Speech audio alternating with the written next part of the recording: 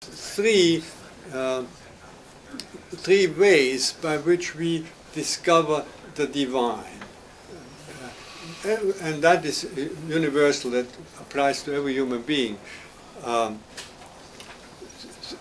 Confronted with that mystery with which we are always confronted.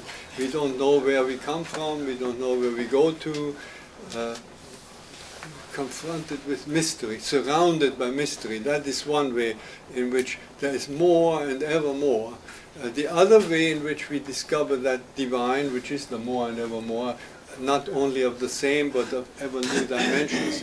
The other way is in us, ourselves, within ourselves. We can never fully fathom ourselves.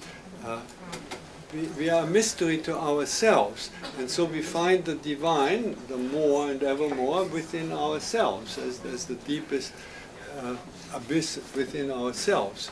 And then these are still, in a sense, static. But then is a dynamic element that is also more and ever more, and that is life, or creativity, or thought, or whatever activity, and that is also more and ever more, and is also divine.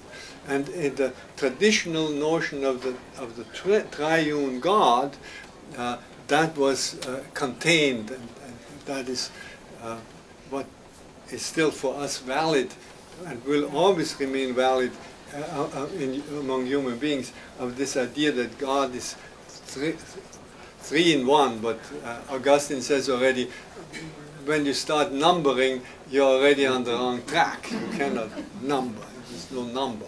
But you can say, I experience the divine in those three dimensions. And that's how the whole thing obviously started. We always want to start with our own experience.